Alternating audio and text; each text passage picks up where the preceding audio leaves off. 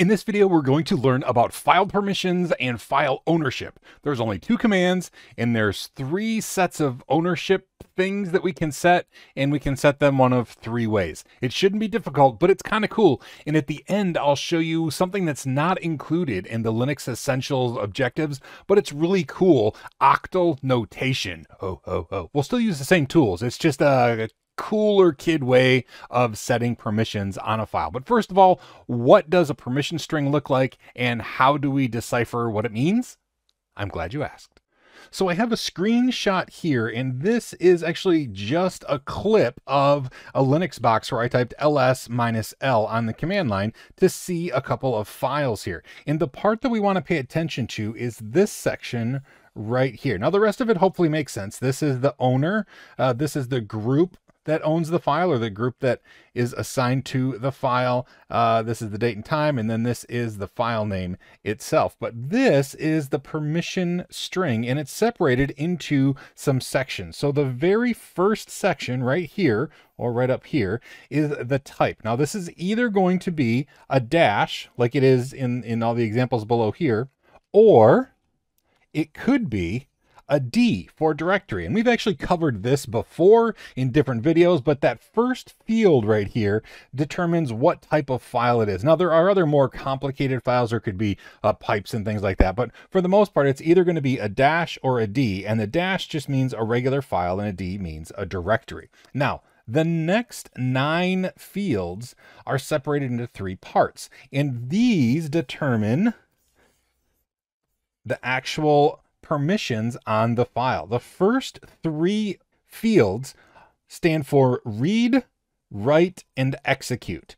And so you can either have an R, a W, or an X, or any combination of R and a blank, like a dash right there, and an X, or you could have, and it's the same for the group and the other fields here. So we could have like dash, dash, execute, read, dash, execute, which I guess is the same as the first one I did there, so we'll change that up.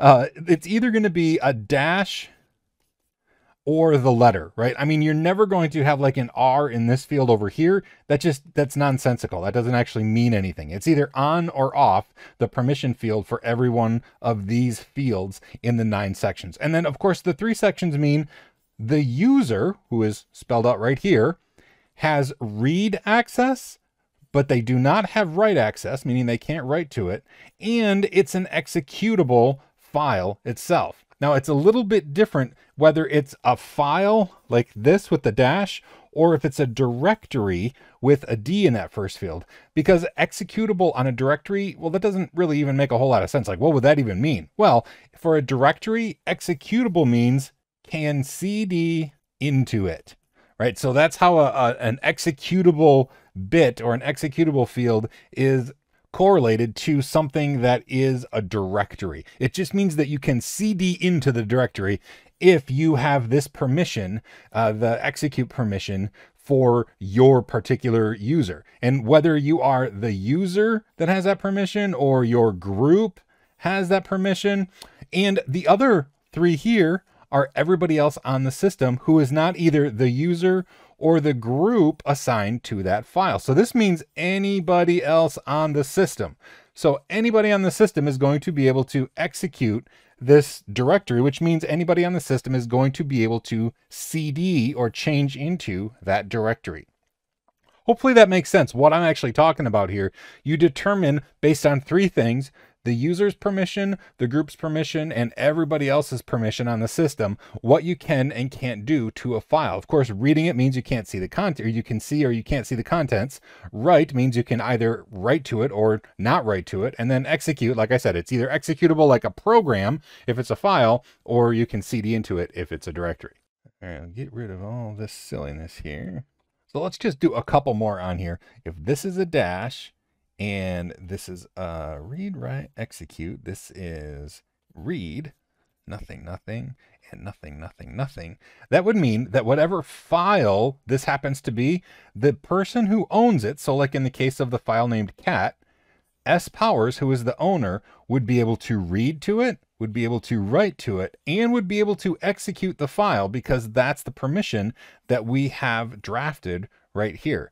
Now, anybody in the S-powers group is going to be able to read the contents of the file because this field right here is set. This bit is turned on for that field. So that means anybody in the S-powers group, even if it's not the user S-powers, is going to be able to read the contents of the file, but they will not be able to write to the file, and they will not be able to execute the file. And then anybody else on the system who is both not chown powers or not S-powers and not in the S-powers group, they're not going to be able to see any of the contents of the file. They're not going to be able to write into the file, and they're not going to be able to execute the file because these are all just dashes. So let's actually go and look at this on the command line so we can see it in practice.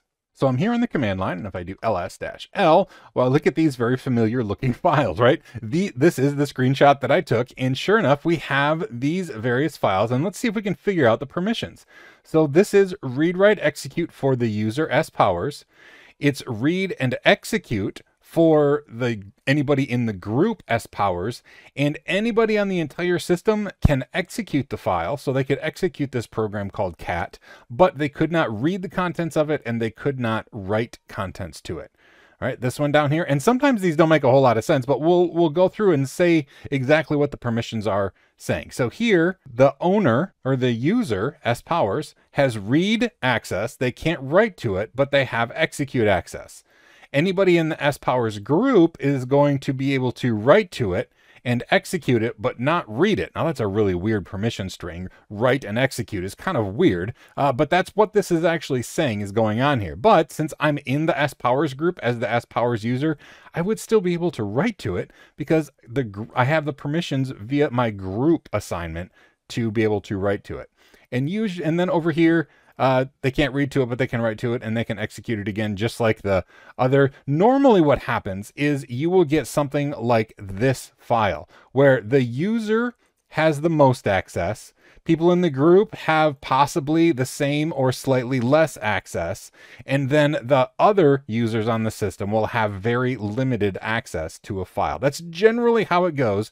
But I wanted to show you some wonky ones like this because it's possible to set permission strings in any way that you want. And this is actually what it looks like. And then down here, the user has read-write access. The group members have no access at all. And then everybody else in the system has read and execute. So that effectively means that this doesn't mean anything because everybody else in the system has read and execute, right? So again, it can be nonsensical, but you can still set those permissions. And then thing 2 here looks like it's executable by the owner, executable by the group, but nobody else in the system is going to be able to execute the program thing 2. Now, to change them, you use the program called chmod. Okay, so I'll often say when we're learning together, chmod, and what you can say user group other plus execute thing 2. And now if we do ls-l, what we should see is that it took the user, the group, and the other fields, like the sections, and it added the executable flag to that file. And sure enough, down here, it added it, including the last one, which up here did not have that execute flag set. Now it does. And you can do minus. You could do chmod user group -x, comma, other plus read, write, execute thing 2. And now if we look at it, it should have done exactly that. So user and group, it subtracted, or it took away the X field, and that's what it did. It took that away, and it took that away up here. And so now user and group has nothing, but everybody on the system, so other, was added read, write, execute. Read, write, execute right there. And that effectively means anybody on the system can do anything they want with it because read, write, execute is set for that thing for anybody else on the system. Again, this is a little nonsensical, but nonetheless, we're able to set it. And the chmod or chmod is the way that we actually do that. And you can string them together like this, separated by commas. So you can do a very complex string and have it look exactly how you want. All right. Now, the other tool that we need to use is chown. And oddly enough, even though I hear almost everybody say and pronounce the word chmod, I don't think I've ever heard anybody pronounce the word chown or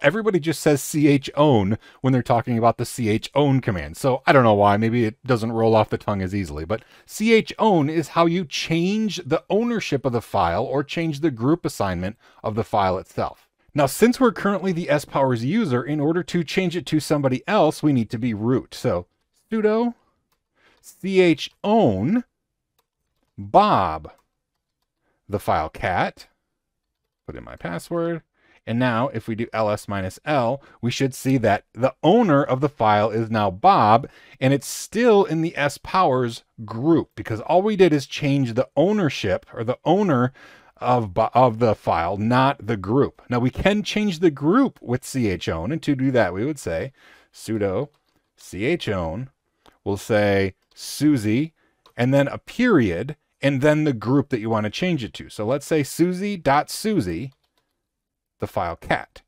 And now if we do ls-l, we'll see the user and the group is Susie for the file cat. All right, and we don't have to do both at once. We can do like we did up here, just do the owner. If you don't put anything after it and you just put an owner, it's going to change just the owner like it did here. You can do both owner.group, or you could actually do sudo chown.bob cat, and now it's just going to change the group because we put a period there, and anything after the period is considered the group that you want to change the ownership to. And so now this is owned by Susie. That's the user when we're setting the first three fields here. The user is Susie, and Bob is the group permissions that we're setting here is for anybody in the Bob group.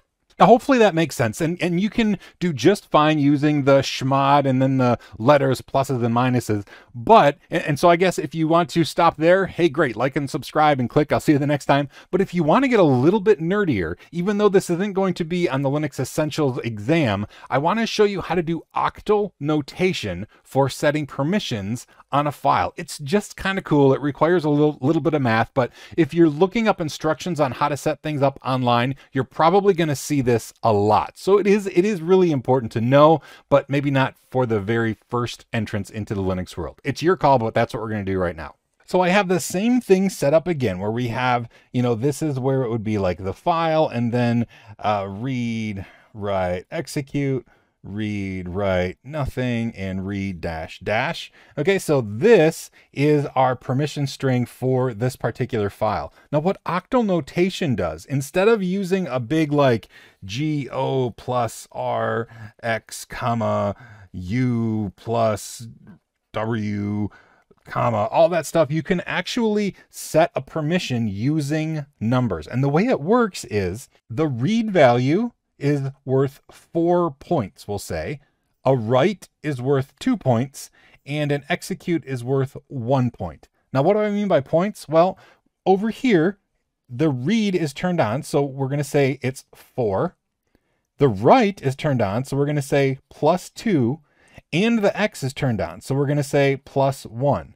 We add that together, and we get 4 + 2 + 1 = 7. Okay? The next one here, there's an R that's active, so that's 4. The W is active, so +2.